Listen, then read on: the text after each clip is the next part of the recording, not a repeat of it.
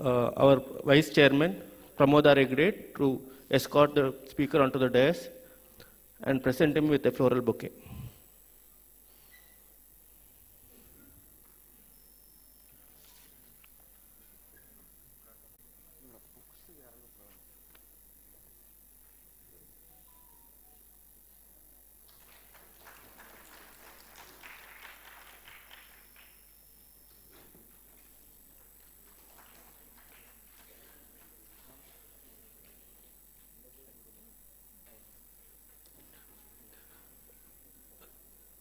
Mr. Prashanth GS is a fellow member of the Institute of Chartered Accountants of India and is practicing in Bangalore.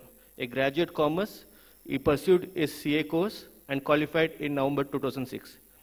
He is practicing in the field of direct tax and is mainly involved in search, survey, corporate taxation, transfer pricing, international taxation, and handling litigation and representing matters at various levels. He has presented more than 100 papers on direct tax in various seminars, conferences, and other professional forums. He has previously served as a co-opted member of the Committee of International Taxation, constituted by SIRC of ICI, and also has been a faculty at the Bangalore branch of SIRC. He has also served as a member of the Finance Advisory Committee of the KSCA and a member of the Central Tax Committee of FKCCI. Currently, Prashanth sir is a member of Banking and Finance Committee of FKCCI, member of the Regional Direct Taxes Advisory Committee, Karnataka, constituted by CBDT under Ministry of Finance. He is a member of the Fee Fixation Committee at Adi Chunchurigiri University, Karnataka. He is a faculty at Fiscal Policy Institute, Government of Karnataka. He is a life member of the Bangalore ITAT Bar Association and is presently serving as its secretary. Welcome you, sir. The session is over to you.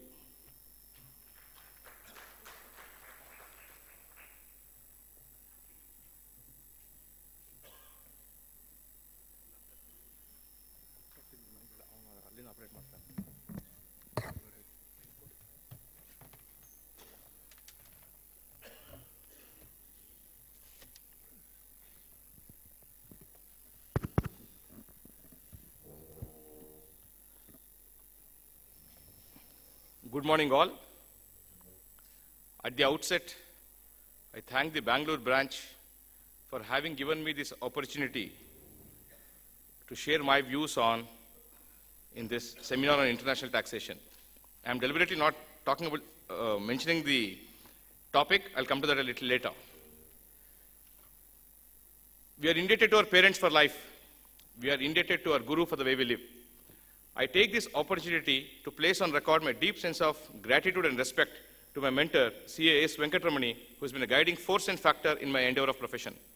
Also, my respects to CA D Devraj and CA A Shankar, who mentored me at various stages of my professional career. To say beside and set the tone down, I saw the topic being printed as recent, not even recent, it says recent case laws and judgments. In the brochure, the topic mentioned was case laws and judgments. So at first I wondered, is it a deliberate ploy by the Bangalore branch to make me speak only about the topic and not getting onto that? So is there a fundamental difference between these two terms? A case law and a judgment. Because, like in a statute, we are presuming that usage of all words have a meaning and it is come through due application of mind. So I did my bit of research to say whether a case law differs from a judgment and if yes, in what facet and where we stand. And we go on to the law lexicon by Ramanath Iyer. When I quote from that, they say, a case law, a body of law created by judicial decisions as distinguished from law derived from statutes and other sources. Law established by judicial decisions is what is known as a case law. How do you now distinguish this, or colloquially we talk about a case law and a judgment being same? We refer to an order of a tribunal, an order of a CAT appeals, but we talk about a judgment of a high court or a decree by the high court, and how the word judgment referred to in Article 133 of the Constitution, when they look at as to what appeals lie to the Supreme Court under what reference, the usage of the word judgment in Article 133(1) of the Constitution may have a different bearing as regards how judgment is normally understood. Because under Article 133(1), when matters have to go from High Court to the Supreme Court, High Court has to have a reference under 134A of the Constitution to say on what basis it's going, and they have to give an order of reference. That's under 134A of the Constitution. Now, in common parlance, what do we look at in a judgment? How do you define it? How do you know whether it's an order or decree or a judgment by a foreign court? Because during the course when we discuss about a foreign judgment, we obviously always say it's a foreign judgment. You would not say it's a foreign order. So have we colloquially fallen into the practice of saying, yes, a judgment is same as a case law? Maybe it may not make too much of a difference. But one statement I think I can make is, all judgments are case laws. But maybe all case laws are not judgments. There will be a situation where you will have SLP dismissed by the Supreme Court. Are they deciding any position of law or a fact based on merits of the case? No. Is it a direction? No. At the admission stage itself, the SLP has been dismissed. They say, leave not granted, SLP dismissed. Can that be used? No, because a dismissal of a SLP does not mean the affirmation of an order of the lower court. The lower court might have made a grave error in interpreting something. When the matter reaches the apex court, it may be on monetary limits, the matter may not stand.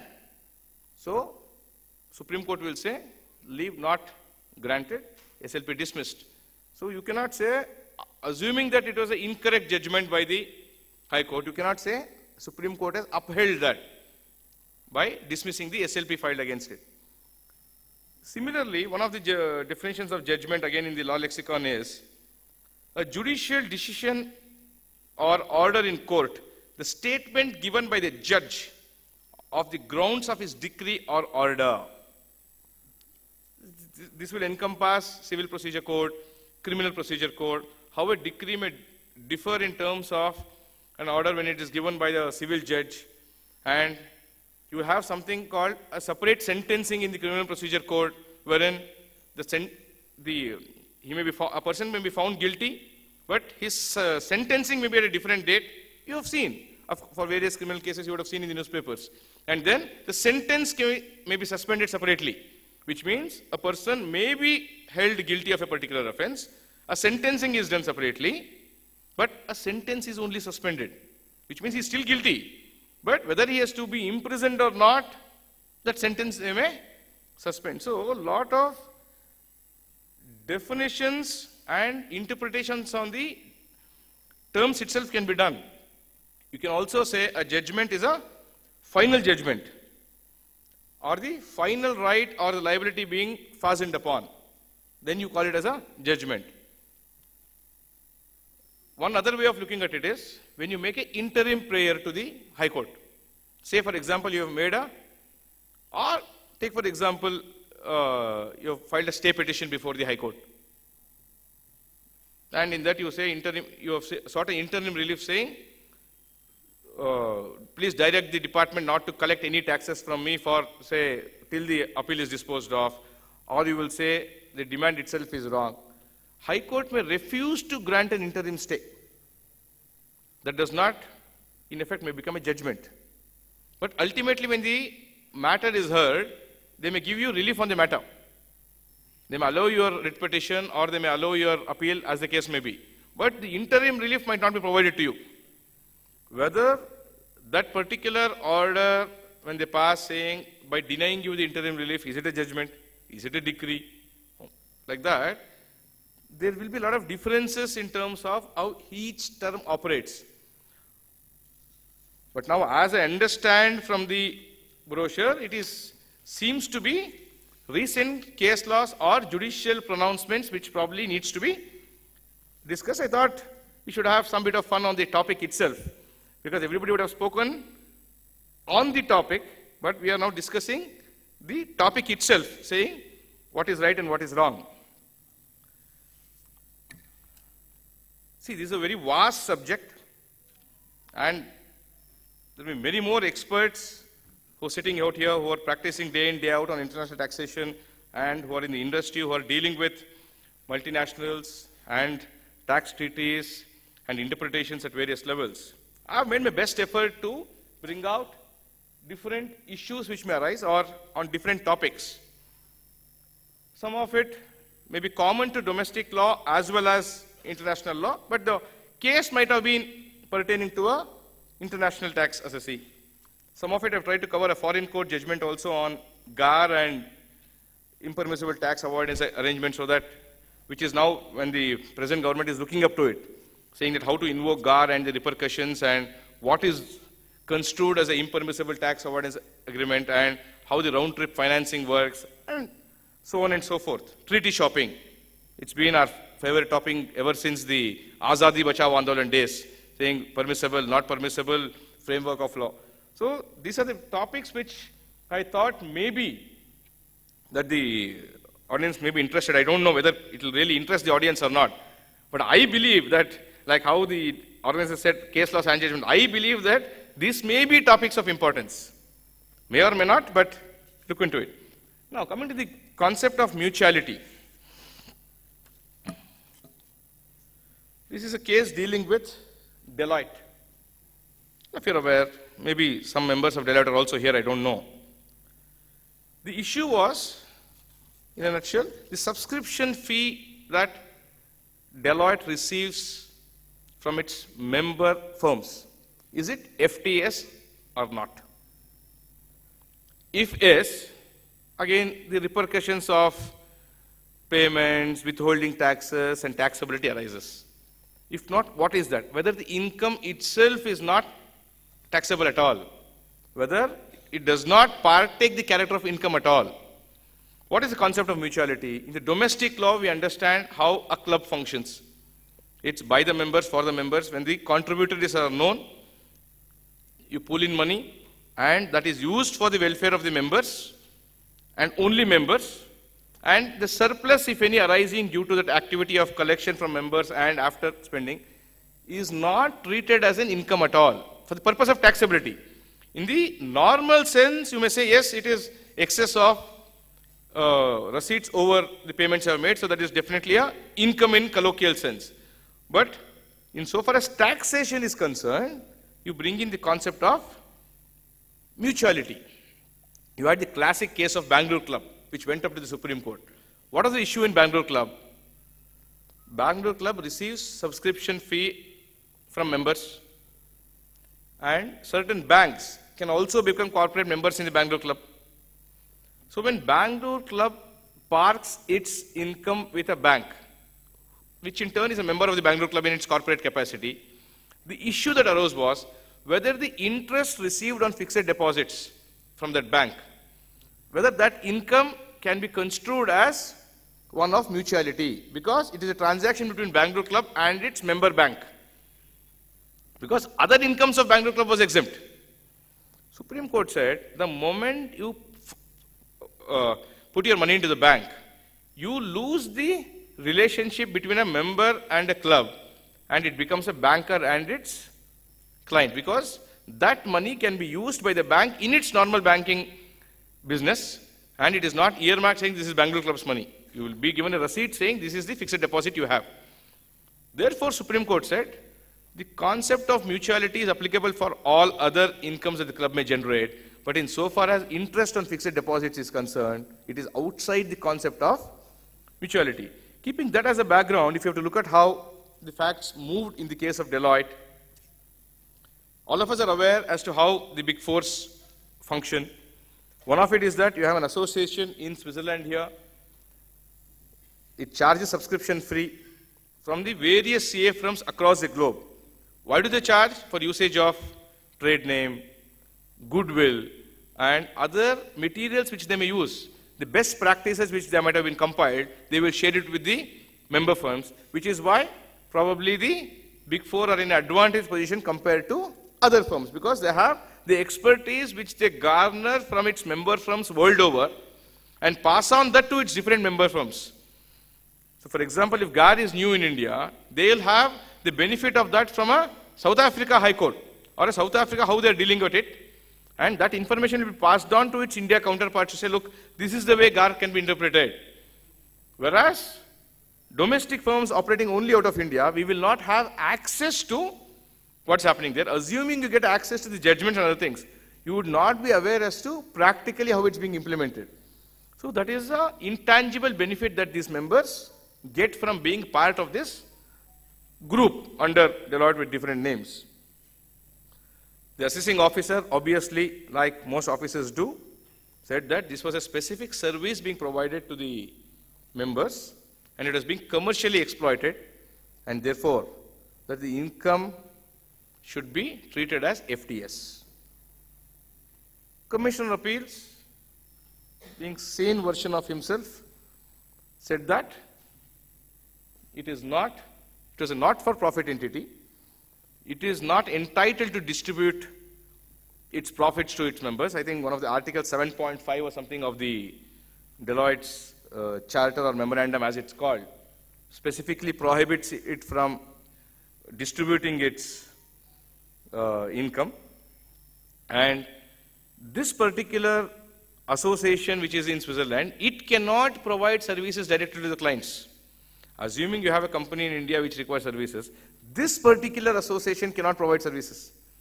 It will only tell you, okay, the Indian arm will provide, or a Chinese arm of it may provide you services here, but this association will not per se provide the services, because what is the ultimate object of that is that the goodwill will be utilized and they will benefit overall. The Commissioner of Appeals deleted the addition. Matter went up to the tribunal, and the tribunal again upheld the order of the CAT Appeals. Matter reached the Delhi High Court. The High Court, while referring to various decisions, while I quoted Bankipur Club, Chelmsford Club and Bangalore Club, they also spoke about the element of commonality, non-profiteering, and element of obedience to mandate. What is that obedience to mandate?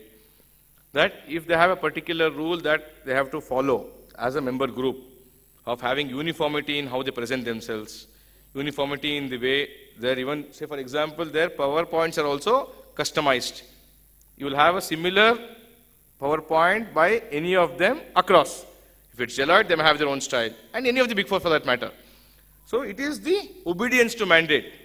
They can't stand before you like how I'm saying, I will decide today whether I want this particular heading in red color. They will have a mandate saying that should be light yellow with a tinge of brown.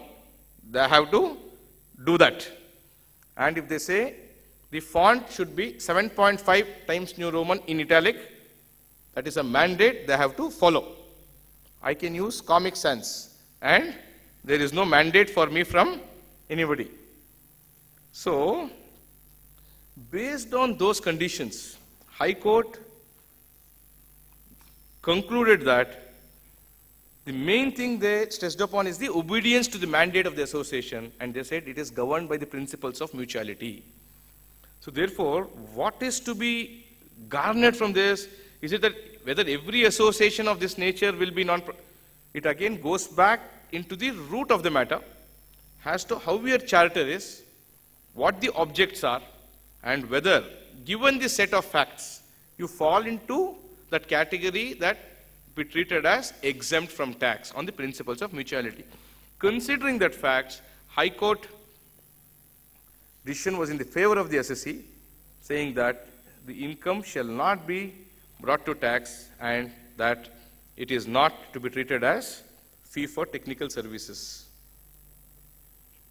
And the way probably I would think is, if any issues you concerning on these issues, if you feel that we warrant a discussion, we can have a dialogue before I go on to the next one, so that instead of coming back later on and having different interpretations and different views, we can exchange views on this subject, subject to contempt by the court. We are not in deciding whether the court was right or wrong. We are only bringing out what the courts have stated and by applying the set principles. One other issue now, which most of you in this field are aware of, is the most favored nation clause. It is unsettled what was settled. Can we make this statement? Yes, of course. If you look at history of how the ramifications after the Vodafone judgment were, when the Finance Act 2012 came in, for the first 1.5 hours when everybody is an economist and an expert on tax laws, everybody hailed the budget as being one of the best ever presented. The devil was in the detail, saying that the definition of 916 was amended with retrospective effect, and then all of us are aware of the litigations it went through, and then the judgment of Vodafone and subsequent amendment again to say, to bring out. Something similar, I would not equate it with how the litigation saga unfolded in Vodafone to what has happened here. But one certain important points when we are discussing the clauses and treaties would be the power of the Parliament under Article 253 of the Constitution to frame laws and how it operates. It is not that law is framed and subsequently it has to be given effect by a particular order. It's merely not possible that they sign a treaty and a protocol is not signed or they say it's coming to force. There has to be a separate notification under Section 90 which has to be given for it to take charge. So the root of the matter in the judgment of Nestle versus a Singh officer, though many cases went up, what was finally reported was it came out in the name of Nestle. But what happened, when the treaties are signed, it is not a mandate that it should be based on the third party or the other state should be a member of OECD. For example, India is not even a part of the Vienna Convention. Like that, different countries need not be part of OECD. It ultimately, we will discuss it as we go through, the interpretation went on the definition of the word or the interpretation of the term is as to how a particular usage of the word is, and they came to a conclusion. And whether it is present continuous or it must have existed on that particular day, we will, when we discuss the judgment in detail, we will see. Go to the first slide, don't come to this.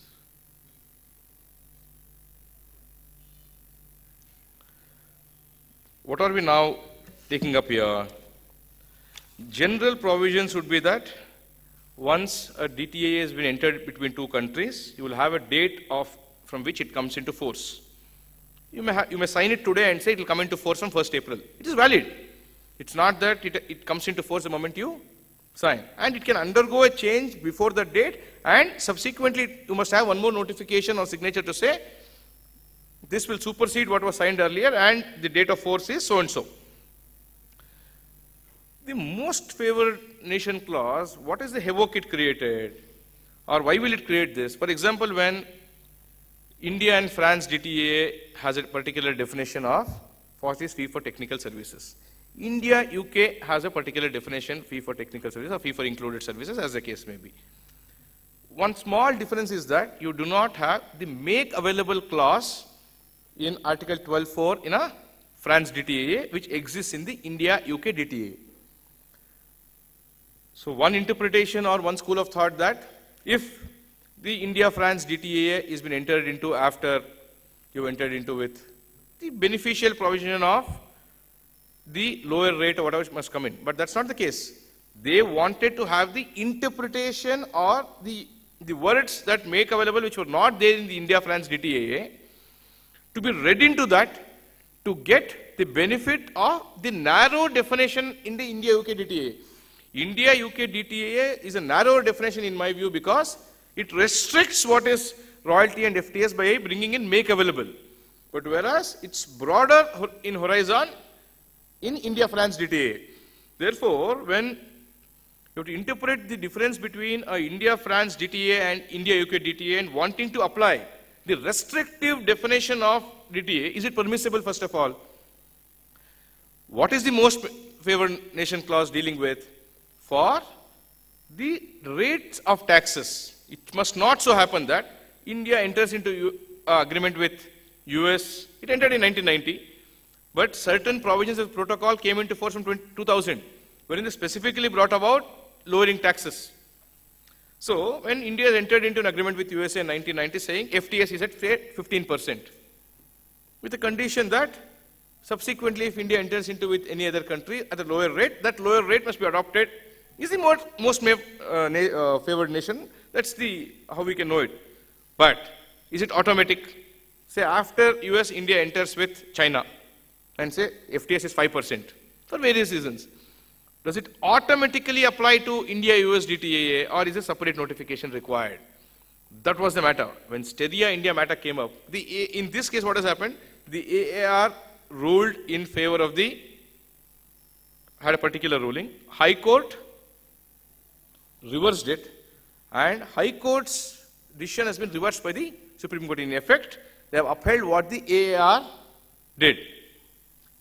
It is fine, it does happen. Just that you cannot always find fault saying AAR should have been wrong and High Court corrects it. Because AAR was a specialized body, they were dealing with that, the chairman had taken that view. Delhi High Court, when the matter came up in Steria, they reversed the order of the AAR, said that protocol is considered as a part of the treaty itself and does not have to be separately notified.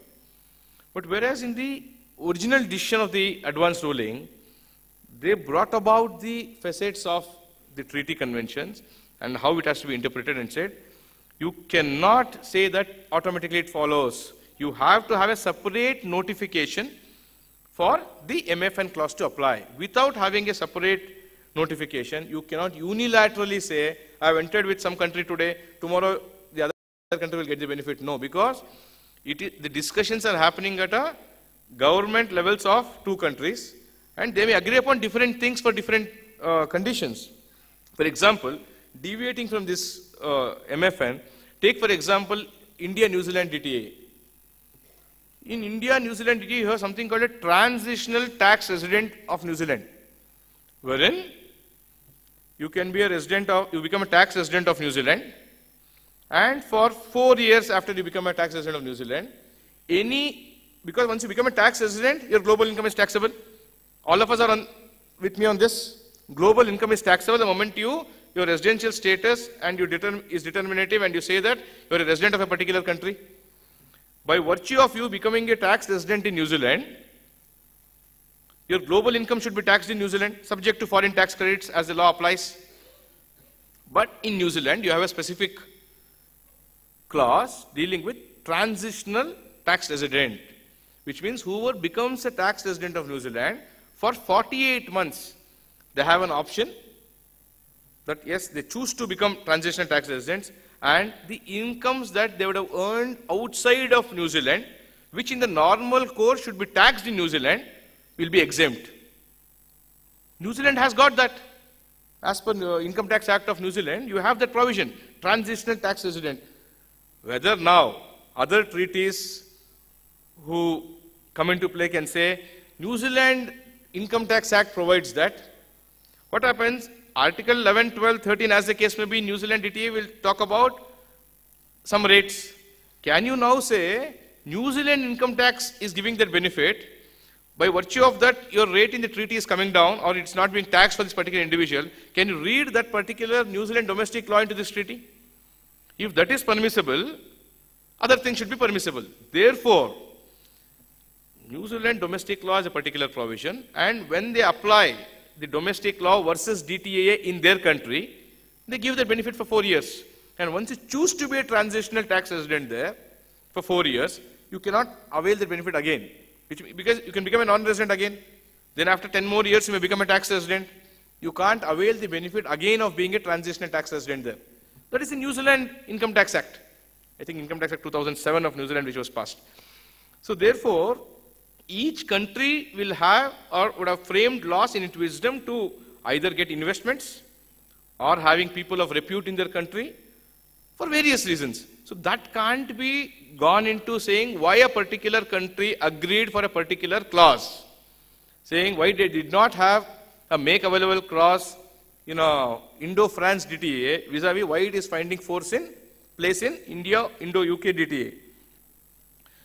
And you also had the CBDT coming out with a circular 3/22, wherein they came out with conditions. And ultimately, though the Pune tribunal has struck it down, saying that a circular cannot have retrospective effect. So the issue which was going on was that the beneficial terms that you get in a treaty cannot be extended without notification. Though in the case of Concentrix, when it reached, because that was also on a party when it reached the Supreme Court, that sought for a lower deduction certificate at 5%. The officer gave it at 10%, based on whatever FTS and royalty rates. They wanted to see the office notes of the officer to say why he wanted to give it at 10%, and why he was not willing to agree that the rates which they had passed on with India, Colombia, Lithuania, whatever, for 5% rates are not there. So therefore, in the background, what do we understand here? How do you interpret a treaty and its ramifications? Because I don't want to take you through the judgment and say, court held this, court did this. That's for you to read in the judgment of the Supreme Court. But what we are more interested is,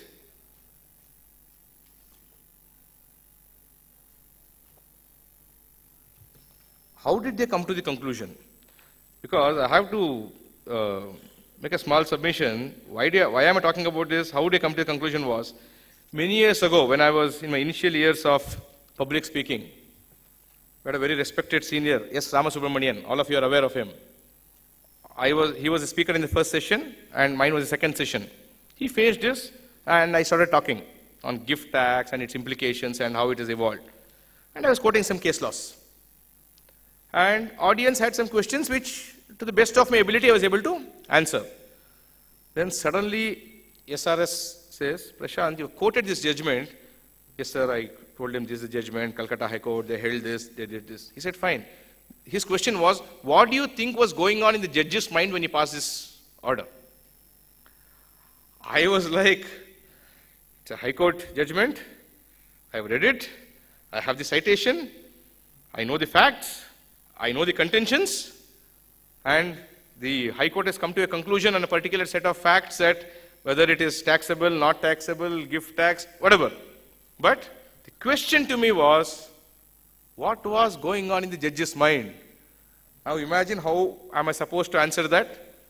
I said, sir, facts of the case that day, somehow I had to make an escape route, but it was evident that I did not have answers to that. So therefore, after that, when I started talking on recent judgments and all, I stopped reading out from the judgments, but trying to make an effort to say, how did the arguments go on? What were the contentions of the parties? And why did they come to that conclusion? And what necessitated them to come to a conclusion? Whether it's correct or wrong, we are not to decide. Once they have come to that conclusion, we can see as to how it works. So therefore, in the important passage in this judgment of MFN clauses, what is the word is? How should you interpret it is? Because in the protocol, they say is a member of the OECD. Clause, I think 4 of the protocol, or clause 7, they say, by giving the definition, say, is a member of the OECD, such rates shall apply. Whether should that country be a member of OECD as on the signing of the treaty, or is it sufficient that when you want to interpret this and an issue comes up, when the country has become a member of OECD on a different date? Because Indo-Colombia DTA is in 2011. Notification was in 2014. Colombia became a member of OECD in 2020. Similarly, with Slovenia, it became a member of OECD in 2020, whereas the DTA was in 2015 itself. So the question was whether the lower rates which India has agreed with different countries at different points in time, will apply automatically to different other countries after this particular date of entering into DTA. So they had to interpret the word is. Because when you look at how they have used the term, the Supreme Court says the word is both autological and heterological. An autological word is that one expresses a property that it possesses. Opposite of that is a heterological word. That is, it does not describe itself. And ultimately, dealing with the discussion about criminal laws and how we have interpreted different words, because when you look at Supreme Court in Tara Agencies 292 ITR 444, they say when you're interpreting a statute, due regard must be given to what is said in the statute and what has not been said in the statute also. So definitely we have to go by what is said, and we should also understand what has not been said. So you can't import a particular thing to say this is what they meant. No. If they would have meant it, it would have been present there. When will the court supply words? Only if the interpretation of that particular clause or a term defeats the very purpose of the act. Then court will substitute its words and say, this is how you have to look at it, because when a court is faced with the test of striking down a law or upholding it, the view will be that the view which favors that the law should be upheld will always be taken. Similarly, when there are two views, one favoring the assessee and one against the assessee, the law favoring to the assessee must be adopted. Though they are differing judgments, similarly, in favor of the law being upheld and in favor of law being repealed. Sanyasi Rao, 219 ITR 330, reading down of a statute.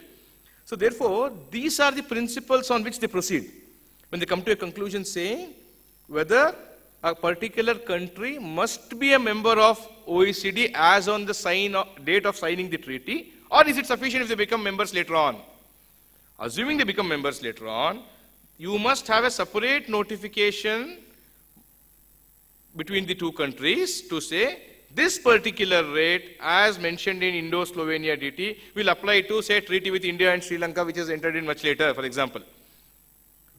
So unless you go on to that, the Supreme Court also considered a particular judgment and dealing with Criminal Procedure Code section 488. While coming to this conclusion, look at it.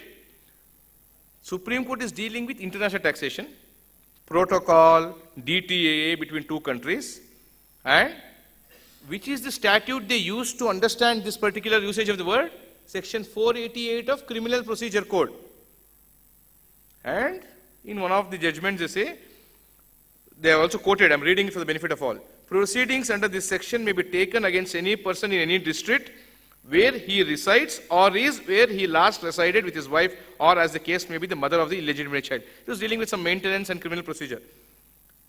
But how did the court interpret the word is saying that it is following the district where he resides or where he last resided, which means he must be residing at that particular point in time when the action happened, and then the jurisdiction was accorded to whichever court went up to it. So, and you also have the judgment in PVG Raju dealing with whether it is present or not, whether the usage of the word is has present signification or does it have future meaning. Because generally, when you're dealing with definitions of these terms, this, that, may, is, what happens? It generally refers to the present. It may also have a future obligation, all of us are aware. But in most cases, it may have a past satisfaction also as to when it has happened, and they have, then how do you interpret it?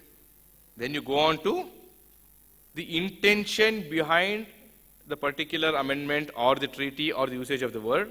Then you go on to what discussions transpired between the parties when it came up. Because when you're faced with an interpretation issue in a new section where no courts are here to quoted on that or given a judgment, what do you fall back upon in the interpretation of statutes? Which are the aids? One of them would be a speech of the minister when he moved the bill, which is the statement of objects and reasons when a particular thing was brought in. That can't dictate as to how the law should progress, but that will have a significant impact in terms of how we are supposed to read a particular law. So therefore, considering these aspects in terms of interpretation of the term, and how did they come to a conclusion? The Supreme Court said the Union has got exclusive power to enter into treaties. Nobody can take away the power because you have power under Article 73, and Article 253 gives the power to enact those things. When will the court assume jurisdiction? In the event of an ambiguity in a particular provision or law in a treaty, then the court will look into the international instrument to clear the ambiguity or seek clarity, because they will not know as to what went on. Because Azadi Bachao, right from McDowell's to Raman and Co. 67 ITR, you are dealing with a different framework as to whether treaty shopping is allowed, permissible, framework of law, what is evasion versus avoidance.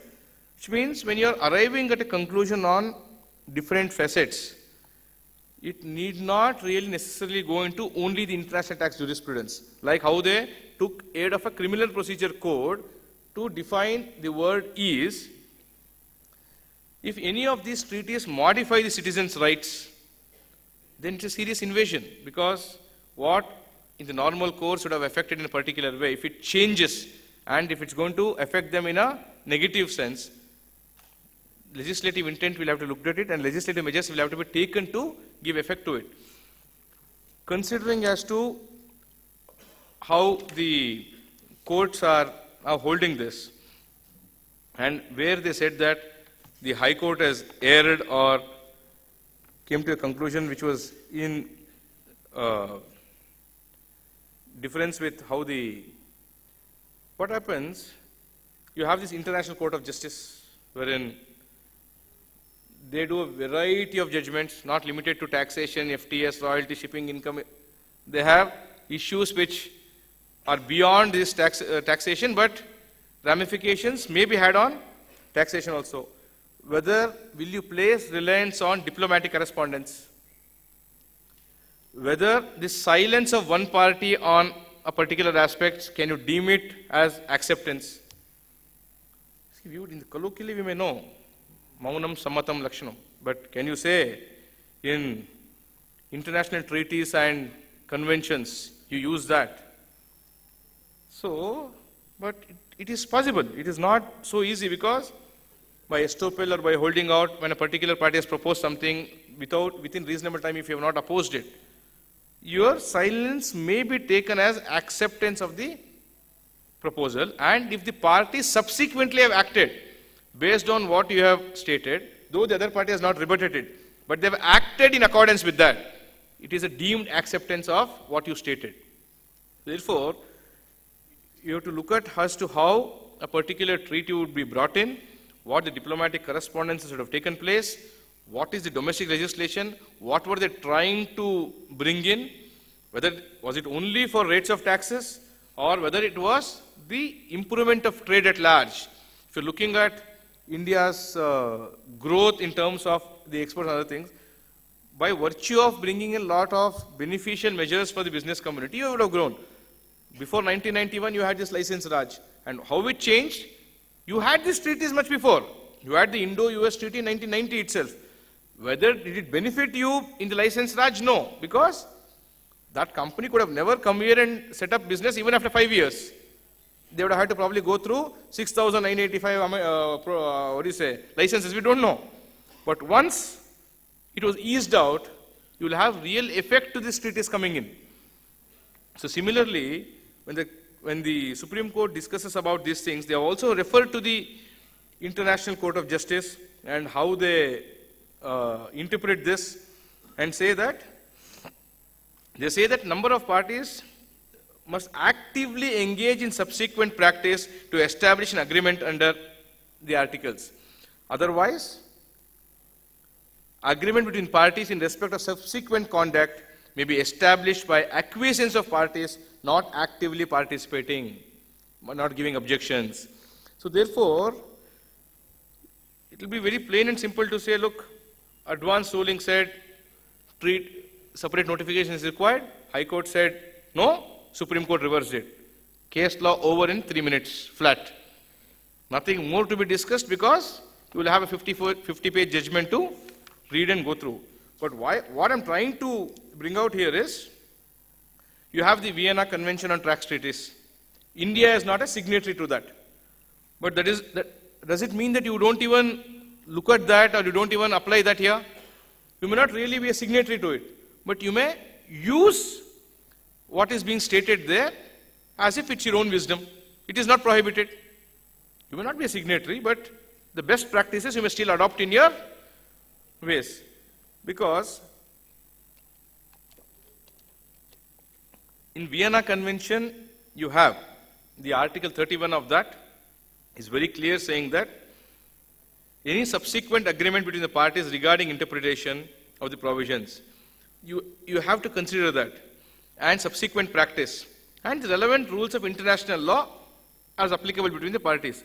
So therefore, just because India chose a particular country and gave it a lower rate of 5% tax, does not automatically give right to the other countries to say, I am bound by it. It is at a diplomatic level having between two nations, and at no point in time we can say we are bound only by this. This was in sum and substance what the advanced ruling judgment came about. But now we have our CBDT, which is overzealous sometimes to clarify things which did not need clarifications. And by clarifying things, you would probably confuse at the root of the matter, saying, was it really required? You have numerous instances of the circulars. And one beauty of the circular is, it is not binding on the assessee. It is binding only on the department officials. So, the circular, I can say, is at the mercy of the assessee. The assessee may choose to accept the circular or not. He may choose when it's beneficial to him or not. Even if it is not beneficial to him, he may choose. But it can't be forced upon him. Therefore, when CBDT came out with 3/22, saying that the third member, for the purpose of triggering it, must be a member of the OECD, both at the signing and also at the time of application.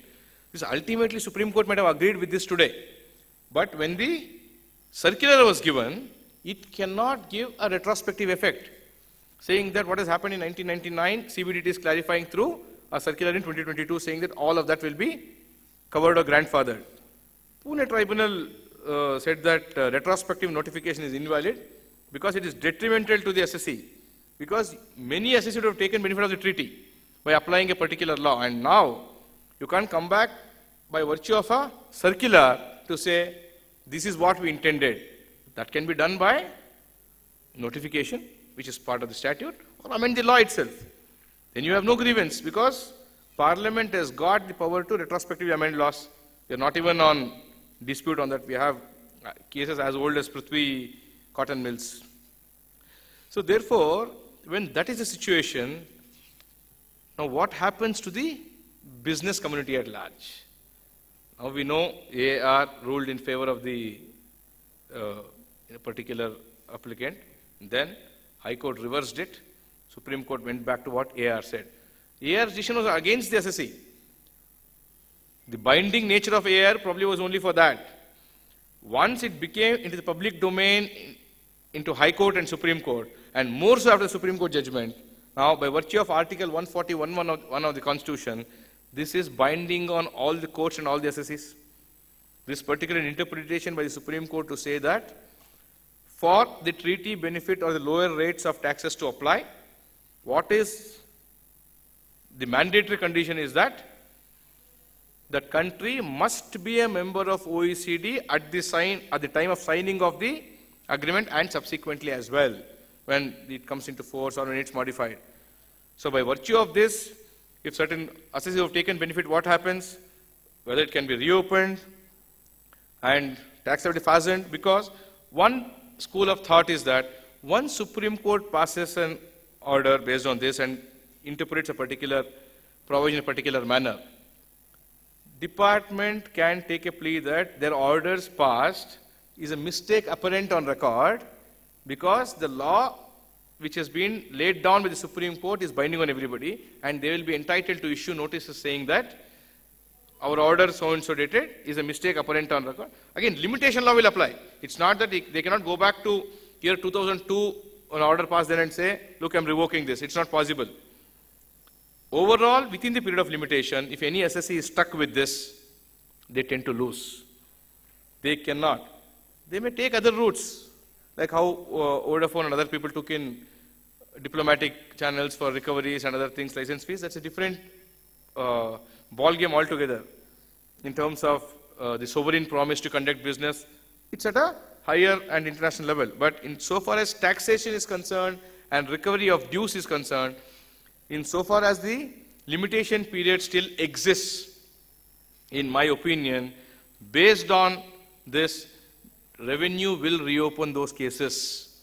They are not going to keep quiet, because when you had a judgment like Vodafone which gave benefit to the SSE, the legislature was swift enough in amending it by saying that explanation, saying that this is what they always intended from 1961 onwards. So here Supreme Court has anyway ruled in favor of the department. There's nothing more. Even if they don't amend the particular provisions, based on this judgment, a notice can be issued stating that based on Supreme Court judgment, the order of the AO dated say 14th March 2022 is a mistake apparent on record, and they will want to reassess or take away the benefit which was earlier given. So it's a very, I would say, landmark judgment in terms of dealing with the rights and obligations of parties, and how it now fastens liability on SSE who would have arranged his business affairs on a particular understanding of law. More so after the AR ruled in their favor and you had conflicting judgments of High Court, the SSE was reasonably at liberty to structure his affairs to say, look, I am now within this framework of law, I am exempt from this particular thing, or I'll get this benefit of this lower rate. I'm afraid now it would not be the situation, because the revenues contentions have been accepted, because the Supreme Court said that the fact that India entered into DTA with Slovenia, Lithuania and Colombia at different points in time, ipso facto cannot lead to claims that the similar treatment has to be given to them, because what they were wanting is similar things to be extended to as tax residents of Netherlands, France, Switzerland. You can't give it. So now all of those who had planned their affairs based on the judgment of the AR or their understanding of the law, saying that the country should be a member at some point in time, not at the time of signing of the treaty, their interpretation is now not being upheld. We cannot say really that that interpretation was bad in law. But Supreme Court has said this is the interpretation. You may have your own interpretation. Right or wrong is secondary. Like everybody is entitled to an opinion. I can have an opinion. You may have an opinion. But whether the opinion is right or wrong is our subject to our personal understanding of the law. But how the Supreme Court deals with it, and once they lay down saying that this is how the word is has to be understood in the protocol of Indo-France DTAA, we are bound by it. Consider. We will take a small issue on foreign tax credit.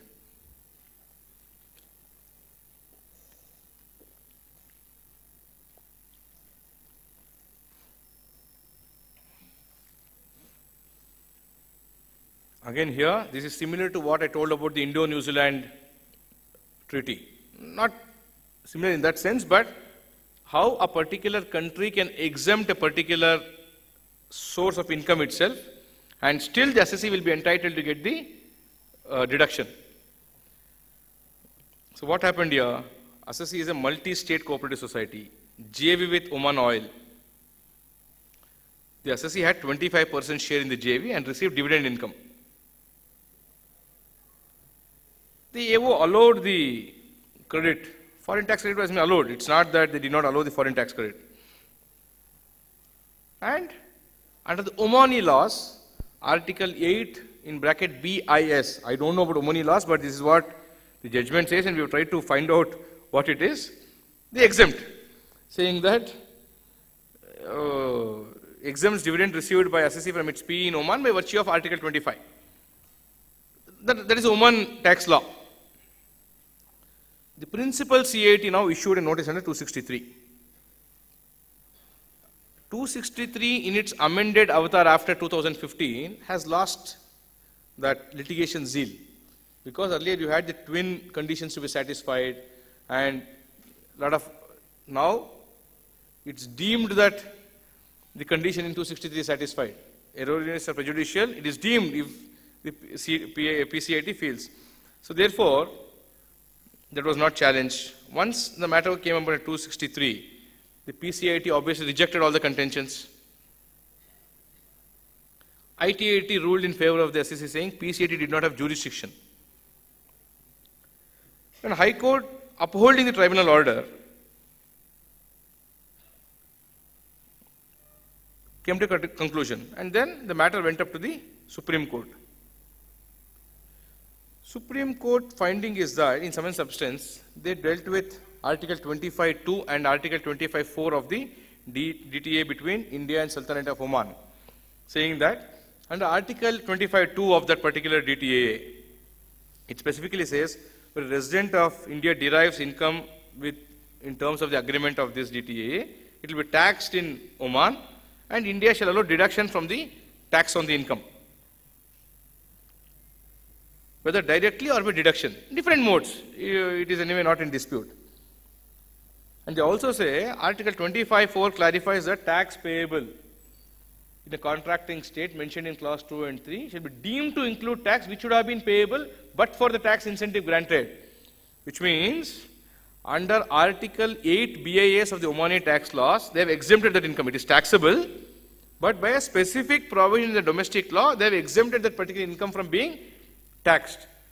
So therefore, is the assessee entitled to claim foreign tax credit on income which technically has not been taxed? It was liable to be taxed, exempt from tax in that particular country, whether FTC is allowable.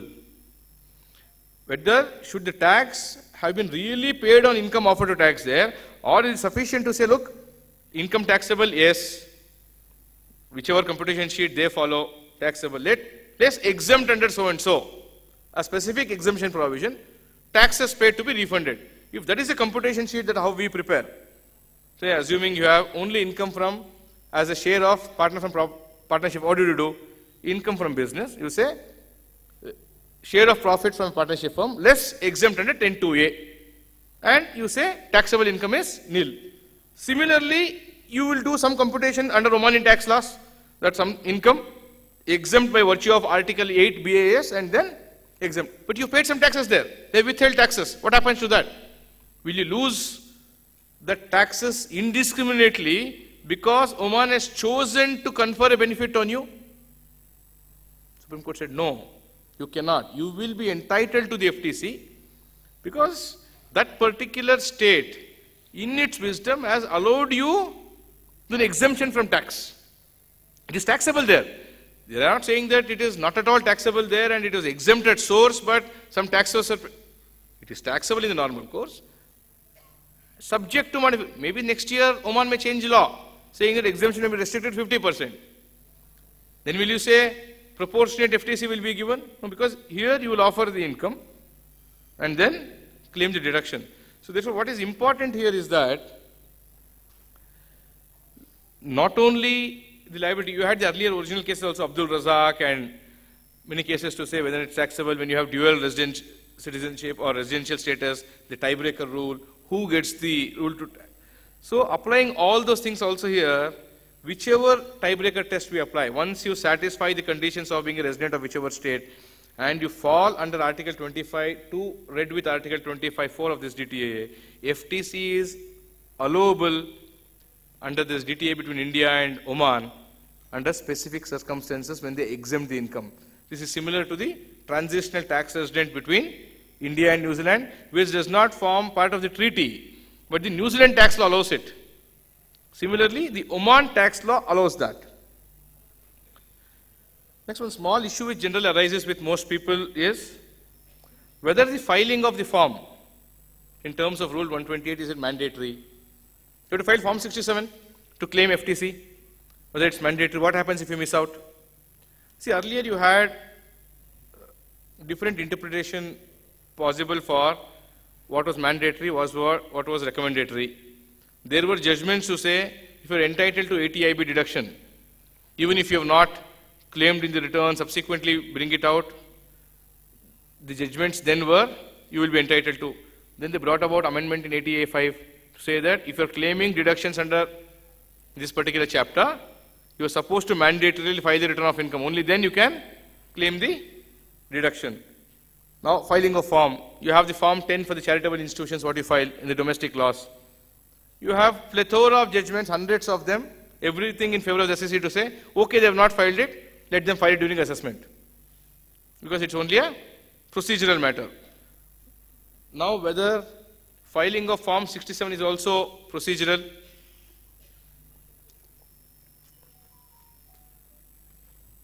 Madras High Court definitely thinks so, saying that once you have filed the return and you claimed FTC under Section 90 or 91 as the case may be, but if you have not uploaded the form, what happens technically in this digital era of processing returns? The system is not intelligent enough to exercise discretion saying, look, he might have forgotten. No. This code for it is box. Is this ticked? Paid taxes? Yes. Form 67 uploaded? No. It won't proceed next. It is not intelligent enough to sit in discretion to say whether it is directory, recommendatory. The system processes saying based on what information has been fed into it. So obviously the system will reject it. In the intimation which comes to you, it will reject it. The next course is only to file, go through the appellate process. So High Court in its wisdom says, just because you have not filed Form 67 when you file the return of income, you can subsequently file the form, and rejection of the FTC was held to be improper. See, we are not sitting in judgment of whether the High Court is right or wrong here. But in this digital era of processing, if you make a mistake of not filing the form and expect to get relief from department, you have to necessarily litigate it. Because there is no way you will be able to convince the system on the other side. You are not talking to a human. You have to convince the system, it will still say, boss, it is not ticked in my box, I don't have discretion. The algorithm does not contain saying give note here. Most of you are familiar with filing of Form 3CD and 3CEB earlier also, which was not in the then manual format. In 3CEB, you could still say transaction arm's length, yes, subject to 1, 2, 3. You can give your comments in that form and you would have done away with it. Now in the online form, you can't do it. You have to say whether it's at arm's length or not. And then you proceed. You can't give a note in the form, which was permissible in the manual system. Because you used to prepare the form, you will say arm's length, yes, subject to 1, 2, 3. And you could not have been levied penalty then, because you mentioned in the Form 3CEB that the transaction was not at arm's length. But now in the online system, it is not possible. It is either taxable or not. Either it is at arm's length or not. Then you proceed. So similarly, though the High Court has come to a conclusion that Rule 128 is only directory in nature, and it will always be directory in nature, if any of you or your clients would fail to file 67, you cannot quote this judgment and say, give me. You have to fight it out, and then the court will have to give it in your favor. Sometimes, maybe when you file an application under 154 saying that you missed out and mistake apparent on record and I'm filing it based on High Court judgment, the system may consider, or the person who is sitting there responsible enough may do it. But practically, if you have to understand this, it's a good law in favor of the SSE, but practical implementation of it, you will not get the relief if you don't file the form. That's how the system is designed. You will take a risk if you think that you have to fight this judgment. You will have to necessarily go through one round of litigation.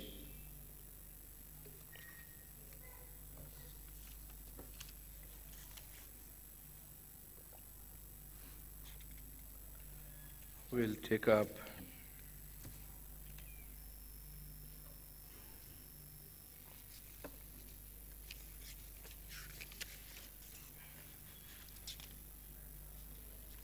one judgment on GAR, South Africa High Court.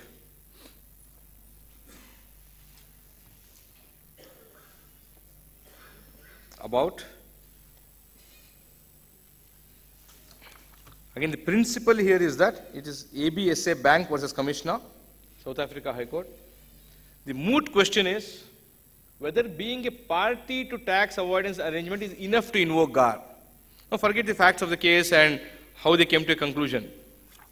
We are concerned on the intention or the moot statement as to what we are trying to understand here. Saying that whether being party to a tax avoidance agreement itself is enough to invoke the draconian provisions of GAR even in the Indian regime. Because you will take different positions to say you are not aware. And one common law point that all of us have read many times is ignorance of law is of no excuse. But you have a completely contrary finding by the Supreme Court in 118 ITR saying that it is a myth that everybody should know the law. So therefore Supreme Court says the maxim that ignorance of law is no bliss and you have to fasten a liability on him is really not correct. So Supreme Court itself, is dealing with these issues, has come to a different conclusion. Because when you also talk about something called as suffocating scholarship, what is that? How many of you have even heard that? As to how will, which judge uses that? And in which context that the judge uses that word? In Arvind Reddy's judgment, Justice Krishna Iyer, 128 46, dealing with the property transactions, Mitakshara and Dayavaga, finally they come to a conclusion saying, this theory of suffocating scholarship will not help anybody. Where ignorance is bliss, it is folly to be wise. So therefore, when we are looking at GAR as a tool to bring out or avoid the tax evasions or bring within the tax ambit the various structures that are done to avoid tax litigations. If you look at the facts about the South African bank and issuance of preference shares and then subsequently declaring dividends, wherein you buy preference shares, you get dividends, you have somebody else is your subsidiary, you declare dividend, so that round tripping happens. Ultimately, it will come back to the beneficiary in some way or the other. But whether, when you read the facts carefully, the bank in this case ultimately contended that it cannot be aware of what, when it bought preference shares in PISC 4 and the other trust which was controlling, at no point in time it cannot have to said to have known that at all. Which means at every point in time in GAR, my understanding of GAR is that though they say you have to prove to the contrary, it is, if you are able to prove by documentary evidence and with tangible evidence, that at no point in time you could have known by applying common business principles or by applying common sense or by common rationale, saying that you could not have found out about a particular scheme which has been devised and that you are immune to it. You cannot be fastened with a liability on GAR. Because when we read 96 to 102, you will find that it is very elaborate even in the Indian tax laws about GAR, saying that the assessee has to prove that he did not indulge in this particular arrangement. But how will you prove it? How will you prove? Because in the particular case when the South African Revenue held that this particular bank was a party to tax avoidance scheme, to circumvent the local tax laws, they issued a notice of assessment and later they held that income was taxable. See, most developing economies across the world work like this. The assessing officer in whichever country he is sitting will want to collect revenue. He will issue a notice. He will want you to prove. But one thing you have to understand in any GAR or anything is, you cannot be expected to prove the negative. You can prove anything positively, but you cannot be expected to prove something in the negative. How will you prove that you do not have an account now in a particular bank? How will you prove that? If I ask you, do you have an account in State Bank of India? You can say, yes, this is my account number. Next question is, you have an account in Canara Bank. You will say no. If I say prove, how? You have to write to Canara Bank saying, please give me a certificate that I don't have an account with you. Why will that fellow even entertain you? Who are you to him? So this is why will that manager sitting there will entertain your request to say, okay, you written a letter, please confirm that I do not have a bank. He will say, boss, it's not my business. First of all, if you have a bank account also, you have to go through the process to prove that you are account holder. He will not even entertain you. Now, why will a banker sitting say that you are not a? So how will you prove the negative? So in many cases, proving the negative is not possible. This bank is what a very small example I gave, which may not really fit into the scheme of things, but just to bring out the perspective as to how this proving of the negative works. You apply this to the procedural rules to be followed. The law would say, in reference to a transfer pricing officer, officer has to seek previous approval of the commissioner, which means it's a positive action by the officer to seek approval by the commissioner. As an assessee, will you be aware whether he has taken or not? No. How will you know? You will ask him. If he doesn't give it to you, then what you will come to a conclusion? You will come to a conclusion that you will draw inference that he has not taken approval. This is what Supreme Court said in Rai Singh Dev Singh Bist.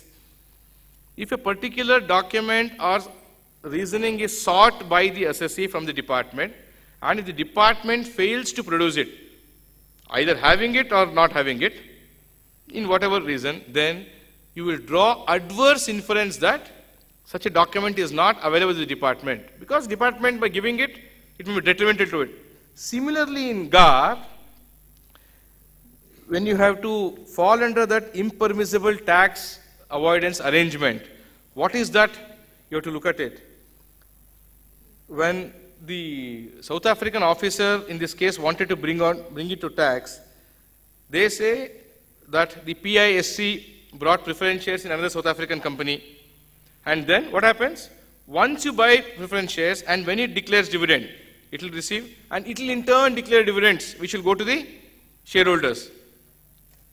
The first entity will not know whether they have subsequent shareholders, which is why in the Companies Act 2013 now you have a limit as to how many layers you can have. Earlier you had multiple layering permissible. Now you don't have that, which means in a way Companies Act 2013 in India has understood that GAR is being resorted to by using a multitude of companies wherein you will not be able to identify the last person or the beneficiary, ultimate beneficiary. What was happening in Vodafone? One shareholder, Cayman Islands, it reached there, it was exempt. Taxable, exempt, retrospective amendment is different, but you knew that ultimate beneficiary was a single share in Cayman Islands, like that. And subsequently in the facts when the court held that the trust makes an investment in purchase of the bonds and then they derive interest, how will the bank know that this arrangement has been entered into by the other entities where it has purchased shares? So therefore, the authorities are of the view that it has to be construed as a tax avoidance arrangement by that particular trust, and therefore the bank was a party to it. They said you collided with him to ensure that you declare dividend, you receive dividend, in turn declare it, so that you don't pay tax on that. In the normal course, holding and subsidiary, if you receive dividend and if you declare dividend, to the extent of what you receive and declare, you don't pay tax on it. And if the chain continues, and if the last fellow doesn't pay tax anywhere, the entire dividend would have gone tax-free. The question was whether ultimately when the bank received interest through it investing in shares and the trust buying government bonds and that resulting in interest and that interest getting to the bank, whether the bank can be construed as a party involved in thing. Then the High Court of South Africa said that the taxpayer has to be not merely present, but it should participate in the arrangement. By virtue of you being a party to it, initially saying that yes, you have purchased shares, you have declared, received dividend, declared, it has happened. It cannot be said that you are participating in it, merely because you are overall in the scheme of things. You cannot be held to be guilty here under GAR. It's not that under criminal jurisprudence, when you are named and accused, you have to prove yourself that you are not guilty. Here, you are present there, but you have not participated, which means at some point in time, how should we take benefit of this judgment? In my understanding, we should probably try to interpret this position to say, no doubt the first notice will be issued saying you were present or whatever. I would believe that the department or the revenue has to prove that you participated in this arrangement to get a favorable tax benefit, which was otherwise not available to you in accordance with law. If that particular benefit of tax was available to you within the framework of law, by treaty shopping or by arranging in affairs in such a way that tax would not be payable, it cannot be said to be violative of GAR, as long as it is within the framework of law. But if you are circumventing every possible law, with a view to, the intention is to gain tax advantageous positions. So one view to look at it is that you can also fall back upon and say, look, prove. You can't hold me guilty without even subjecting me to trial. So therefore we can make use of it, saying that, look, if you are in a complete state of ignorance, saying that all the other activities have happened without your participation in any manner whatsoever, you can come out of the rigors of GAR. But again, it depends on facts of each case, how the transactions have conspired, how they have been undertaken, the signature to the documents. See, a lot of legal ramifications will be there. But on first principles, how can we come out of this would be to say, to prove that I was not participating in the arrangement. Because the essence of GAR is that you should participate in that to be held guilty for liable of payment of taxes or whatever is the ancillary portion of being in GAR. But the main thing is that you should be able to demonstrate to them that you are not participating in that.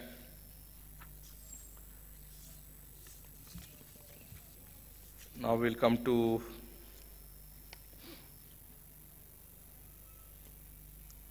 we'll take a notional interest, which most assessees fighting transfer pricing matters would have encountered. Because transfer pricing adjustments now are the norm. Comparables is one set. Because whichever method you apply, believe me, they are going to reject it. Whichever method, you may give workings to the last paisa. In 11 out of 10 cases, they are rejecting your TP study. I don't know if somebody has really got favorable orders from the TPO. How many of you have really got favorable orders from the TPO here? Wherein they have not disturbed anything. Don't tell me some 5 crore case, 2 crore case, which are substantially large enough involving in sizable revenue. They will disregard all your methods of comparison. Even if you are giving them internal comparables, they will say, no, a particular line item in that you are not providing to me properly, therefore I will disregard the CUP method, he will come to TNMM. Then, if you say, look, no, in my peculiar facts, TNMM is not applicable, you have now the benefit of other method. So, in my personal view, not that we are against the law, if you start using other method for all cases, in any case they have to reject. What will they reject? They will say you have not selected any of the methods, then he will suggest that what you have to select. Maybe in the remand proceedings it may help you. Because once you follow TNMM, you apply certain filters, they are rejecting each of them. I don't know if they have really sided with you on turnover filter. Have they? Not yet. Export revenue filter, have they sided with you? Wages to turnover filter, are they with you? Sorry? Yeah, salary, wages and salary, yes. Which are the factors they are with you? Different financial year ending, he will not be there. Persistent losses, he will not be there with you. If you take weighted average, he is not with you on that. He will say contemporaneous use of data. No, you may be selling different things, he will not be with you. Take one example of an interpretation of a rule. Rule 10B1E2. I don't know how many of you have had taken the pain to go through that rule. It says a comparable or a comparable set of transactions. Which means, in my opinion, when you are applying TNMM, it is sufficient if you have one comparable. He need not even come to this mean, median, percentile, giving you a series of complex workings, 35th percentile, 65th percentile. Not warranted. Because 10B1E2 talks about a comparable. Which means, when they have used it judiciously in that particular rule to say a comparable, you should be able to fight it out saying a single comparable is enough.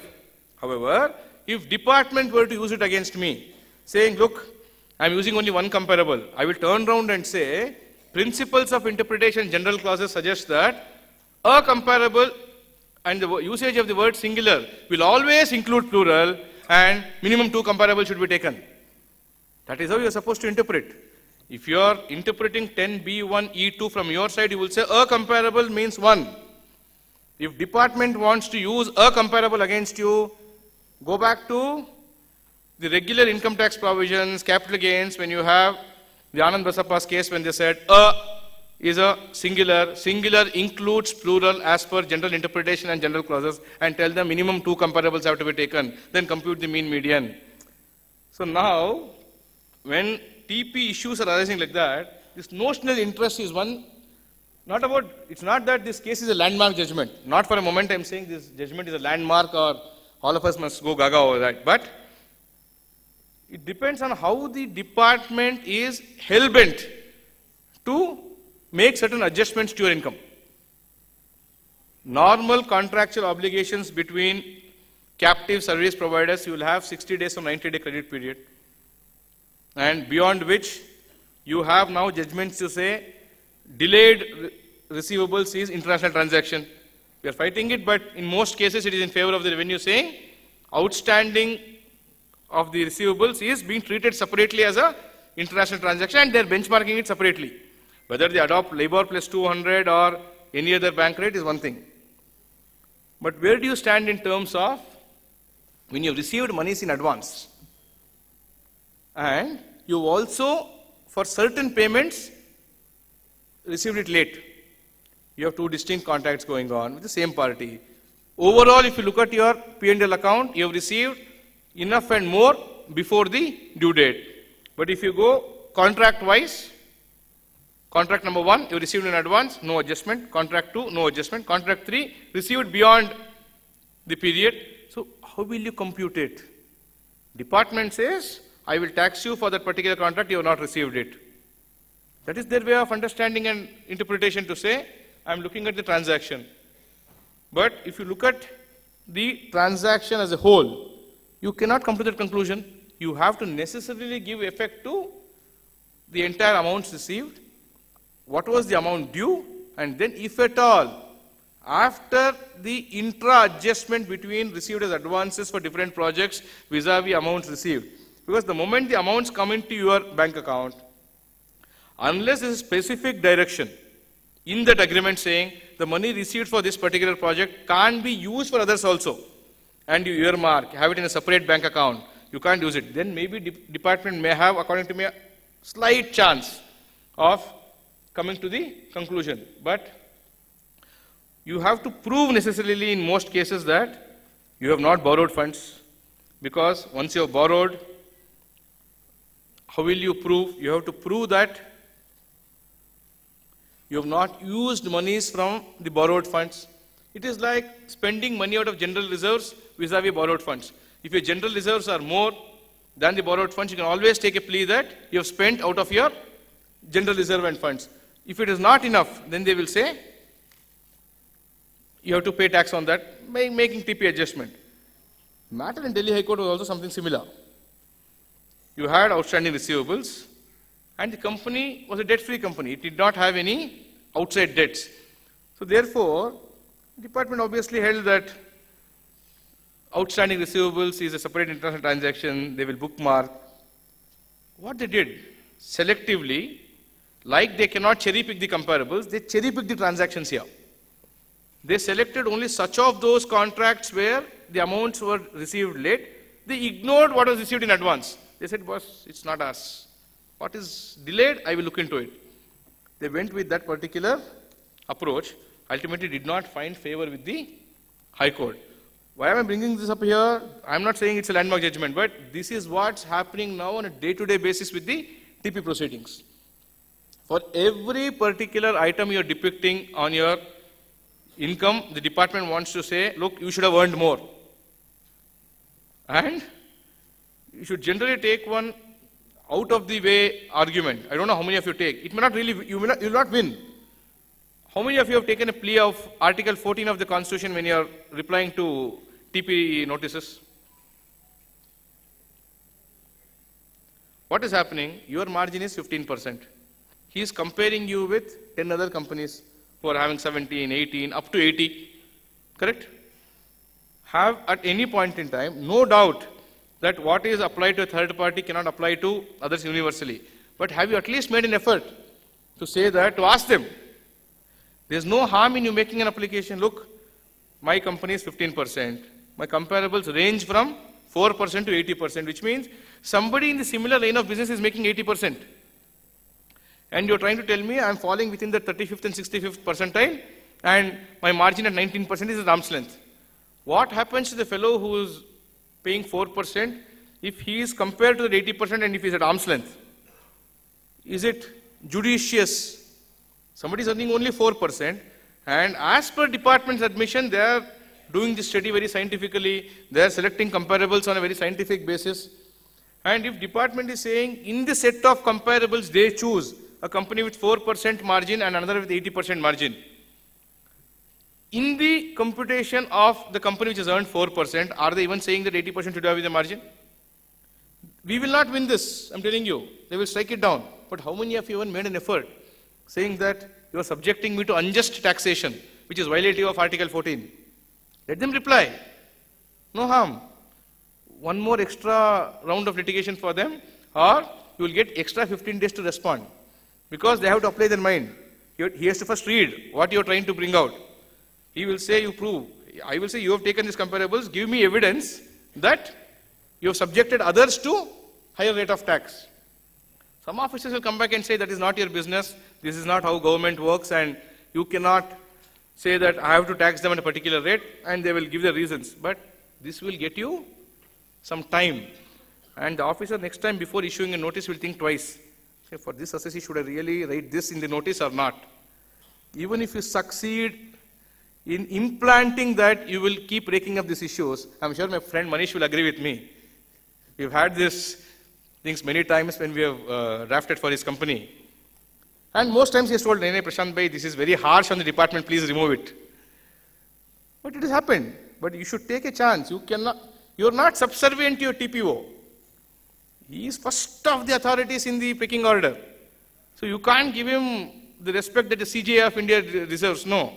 You have to treat him as to, yes, he's an officer, getting a salary. His duty is to make additions. But at the same time, prove it to him time and again when you get the reversals from tribunal to say, look, you made an addition with 80%, the demand is 0. You made with 1 crore, demand is 0. It has to, you have to get back to the TPOs with replies. Because, in my opinion, though it's recorded, without fear of contradiction, I can say, before DRP, most matters are resulting in farce. We are not getting any favorable outcomes from the DRP in most issues. Even in issues of non-providing of data also. So therefore, the law, insofar as the advance is concerned, this will all be subject to what goes on in the mind of the officer. If he is judicious enough, he will say total money received is more than well within time, therefore, no adjustment is warranted. Somebody is over-enthusiastic, will ignore your advances and bring it. This is one thing which will come up. Capacity utilization is one thing now which is haunting most companies. They will not give you a basis. And any basis you give, he will say this working is not in accordance with law. Or this is not acceptable. You may give him idle adjustment, you say bench strength, 80 people, project with big MNC. You give him whatever working, he will reject it. At At the same time, he will fail to give you a corresponding relief. Because have you ever seen them accepting single customer risk? There are some cases where they have accepted. But for how many captive service providers is the department accepting single customer risk? They don't. They compare you with Infosys. You may be a captive service provider. They will compare you with L&T and Infosys. But they will not look into the fact that if your parent company in different part, whichever part of the world it is, if they decide tomorrow that they don't want to do business here, there is no transfer pricing, there is no income, there is no company. There must be some risk for that single customer risk. I don't think they're giving it in most cases. We are asking for it, but we are not getting it. And whatever working you provide, including, there was a case where the TPO went to the extent of checking the educational qualifications of the employees and wanted to deny benefit, saying, look, you have a qualified, he is so qualified, he is doing this job, therefore your nature of activity itself was different. Is it possible? Most software engineers today would have done mechanical engineering in their thing, then joined Infosys, Wipro and TCS. So if you take his principal degree, he will say mechanical and civil engineer, he is doing coding and testing in Infosys. If a TPO takes details from you, saying which are the engineers you employed in a particular project, and you give ABCD, qualifications, BE mechanical, BE civil, he will say, boss, what are they doing in software? This is how the TPOs are doing. I've had this experience. I've won it at tribunal, is secondary. But this is the extent to which department has gone, taking the educational qualifications of employees, then classify your services as something else. They said, see, this fellow is so qualified, so therefore you are entering that service. Boss, how is it possible? I am doing a particular act. He may be qualified. But it is like an MCOM fellow applying for a post of a peon. It happens in government agencies. Can you say that he is a finance officer just because he is applied for the post of the peon? He may be having qualifications good enough to become a finance officer, but his designation there is a peon. Like that, department has even changed the nature of services based on the educational qualifications of employees. So beware as to at what range department can proceed in terms of making TP adjustments. Probably we'll take one last case before we wind up. We'll take Samsung's case.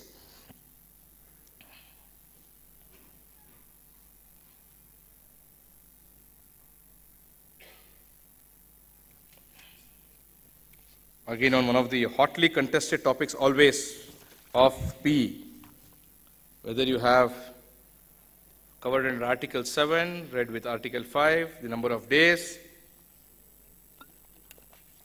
And before this, there's a very small case which had very peculiar facts about the number of days that somebody must be present in a contract. We'll take that and then come back to the Samsung. Taxability in a fiscal year. Again, not that it's a landmark judgment, but how the interpretation goes when you're dealing with treaties. Again, at no point in time this is a landmark, this is advanced ruling, but only to bring about how you can interpret a particular provision. The duration of the applicant was 13 months spread over 2 years. The issue was in the first year where it was only 85 days. The criteria that Article 7 read with Article 5 fixed generally in most DTAs where you have 90 days or 180 days of continuous presence is not satisfied. But if you look at the project as a whole spread over 2 years, you are satisfying the number of days criteria. Then the advanced ruling held that the phrase used is any fiscal year in Article 5.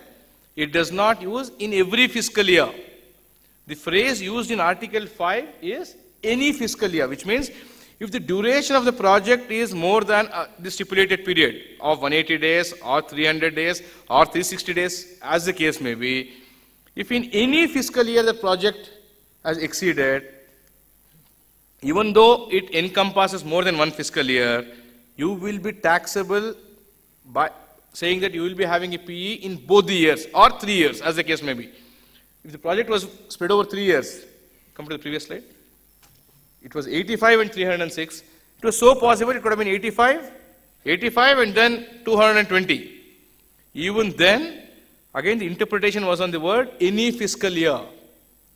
Judgment may not be really relevant, but I am on the point of how interpreting every term would change the manner in which, the way in which we look at a particular subject. Had the term being used was every fiscal year, it was clear-cut saying you should look at it year-wise. By using any fiscal year, they have not said that you should combine and look at it. Now, how will you come to a conclusion that any fiscal year would mean the project as a whole? Then you will look into why is Article 7, you know it is business profits, you know why you are pressing Article 5 into the picture, and then when you look at the intention behind taxing a particular applicant under Article 7 read with Article 5, the intention is that he should have a permanent establishment. By virtue of him executing it over multiple fiscal years, the objective of treating his income as business profit is satisfied here. Therefore, the term any fiscal year has been understood to mean in any of the fiscal years, if the project duration encompasses more than one tax period, you are going to bring it to tax in both the years as if having a PE and subject to the rate of tax, which for a foreign company, of course, may be at 40% or as the case may be with whichever way. But why I brought this up is, again, interpretation of the different terms. Because we may have 100 case laws in dealing with fiscal year, what is PE, whether dependent PE, service PE. I think we have, right from Morgan Stanley, we have been reading it, understanding it, and relearning it. It's happening, right from 2007, from Morgan Stanley, Ishikawa, Jima, we have been doing it. But I have tried to bring out such of those cases to say, just to give a different facelift to it, saying how small terminology is used in DTAs will impact the taxation. We'll quickly run through Samsung and close.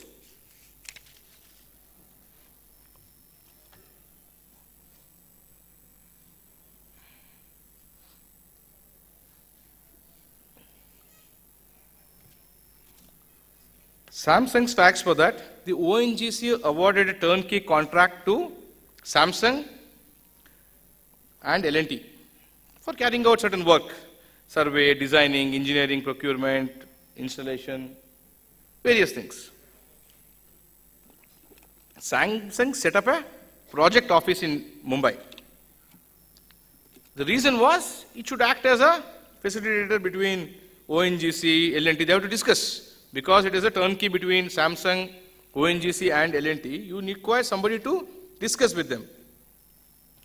And of course, when you are opening a project office, you require RBI permission, very well known, and you have to bring out the why it was established, and RBI has to permit you. And once RBI has permitted you to have it as a project office or a liaison office, as the case may be, the taxation or taxability differs. Having a PE will differ from having it as a project office only for merely for communication purposes. Department, of course, in all its wisdom said that the entire project is a turnkey. Therefore, the entire profits will arise only in India for the project. Then you will have to necessarily travel to what is a fixed place PE under Article 5(1) to apply. And the mandatory condition is that for it to be treated as a PE, the business must be carried out wholly or partly from that particular place. If not, the ingredients of 5(1) is not satisfied. So therefore, ability or the requirement of bringing to tax under Article 7 read with Article 5(1) would not be satisfied. Supreme Court finally, when it arrived at its conclusion, said that and any office which is established merely for the sake of communication is not covered in the character of PE. Again, I have chosen this only to say the usage of certain terminologies and how the courts are looking into it.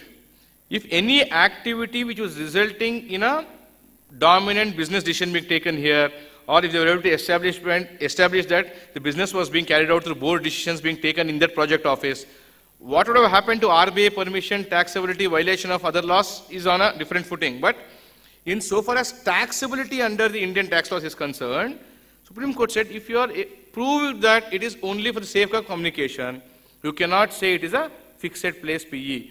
They also relied upon the landmark judgment of Formula 1 and E-funds. We are not getting on to E-funds and Formula 1. But I want to only bring it out to you saying that how courts are looking into it, how minutely they are examining different terms of the contract or the substance or form. If you go by department, they say you have an office, you are doing business, therefore it is being done through this office. It is a simple interpretation even the child can give. You have an office, yes. You are doing business, yes. So therefore, pay taxes. But that's not what it is. When you have a dependent place PE, a fixed place PE, and a service PE, they operate differently in different fields to tax at different points in time. So therefore, for any contract, maybe this, it reaches Supreme Court, but we should make an effort to understand that just because department contends that either we have a fixed place or not, we may want to contend differently. In a particular case, we may want to contend that this is fixed place. You should be able to make a case out of it. Saying that, writing a letter to RBI saying, I am now doing business here, my decision is being taken here. Department cannot say you can't do business.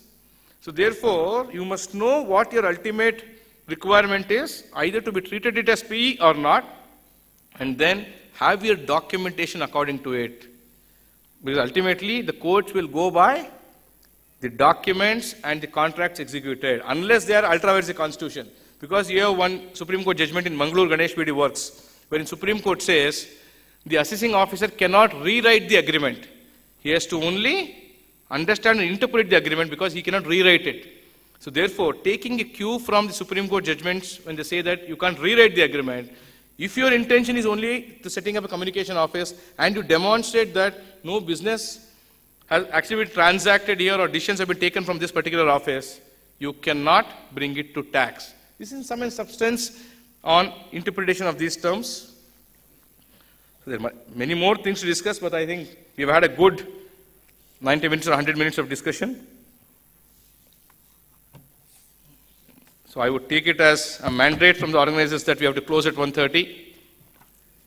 Thank you for a very patient hearing. Thank you.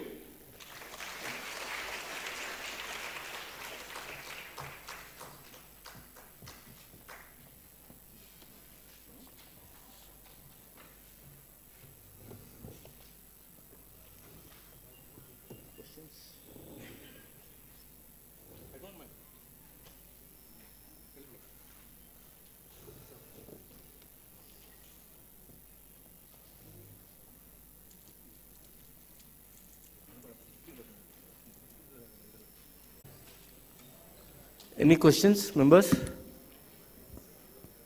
What is the menu in the food will be the first question. Yes, sir.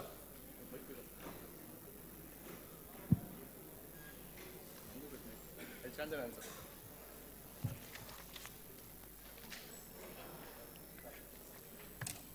Yes, sir. In case of FTC, the income is taxable abroad, but it is exempted. Now, when it is taxed in India, we can take back credit for the tax. That's Okay. what you mentioned. Yes. What we were mentioning is under the DTA between India and Oman, Yeah. read with Article 25.2 and 25.4 Yes, yes. of the article there, and by the Omani tax laws, when they specifically exempted a particular, it was taxable, but they gave an exemption. The court held that you can take the foreign tax credit because we are offering that income to tax in India. Yes. It is exempt Yeah, abroad. yeah. You are offering it here, you will be eligible to take the credit. I see. How do you quantify that? How do you quantify that? Because he is not paying any tax at all. No? No, Sorry. how will you take credit? Yeah. Unless something you paid there, Yeah. there's no question of you taking credit. You're So the correct. quantification is the tax what you have paid there. When you're declaring the income here, for example, if you're declaring 5 lakhs in Indian rupees as as converted into income earned abroad, you would have paid some taxes there, which is why you want to claim that as foreign tax credit here. Otherwise, what will you claim it as otherwise? Here in this case, it is exempted. You say, I want to be paying any tax abroad at all. No, sir, if you have not paid any tax abroad, if no tax has been paid by you, if that country is exempting that entire income, correct, as a person filing returns in India, global income is taxable, you offer that Indian income, there is no tax paid either in India or elsewhere, in the normal course you pay tax. I am not able to get the issue as to where the quantification issue is coming up.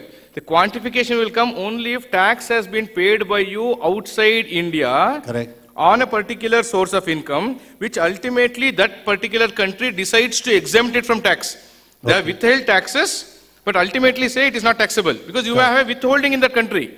When you earn a particular source of income, they may say, yes, you have earned, say, 1 lakh as dividends in Oman, and you may have a dividend tax in Oman for 5%.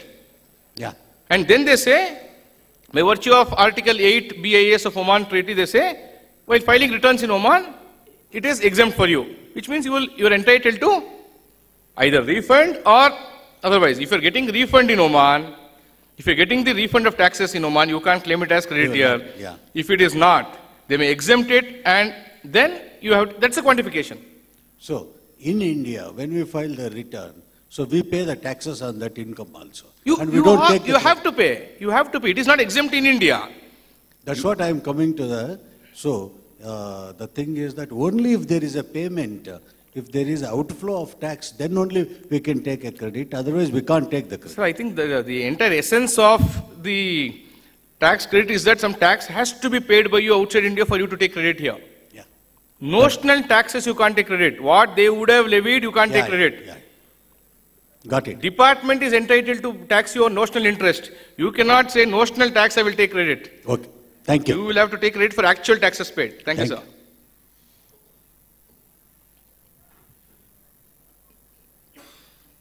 Anything else? Yes, madam. Very much.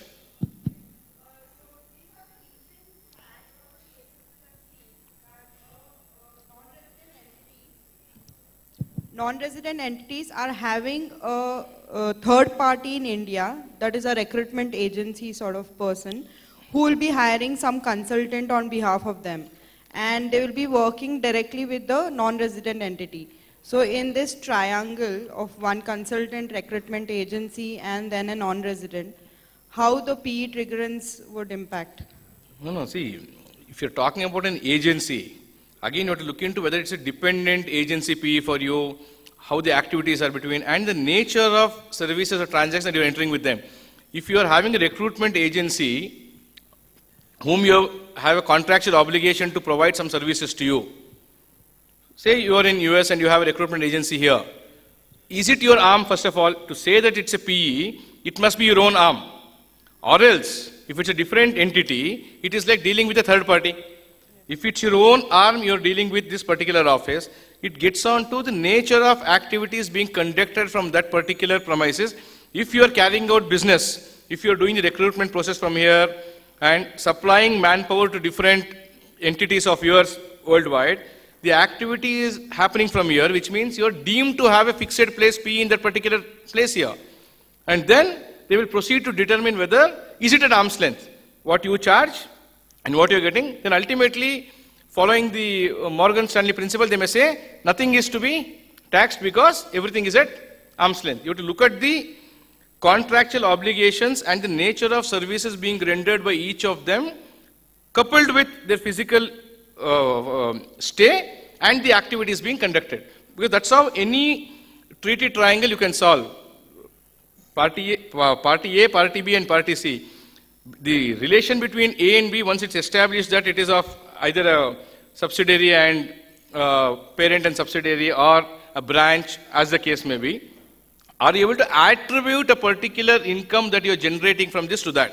If yes, how will you compute it? And then, is it an agency PE of yours? That's how we'll do it.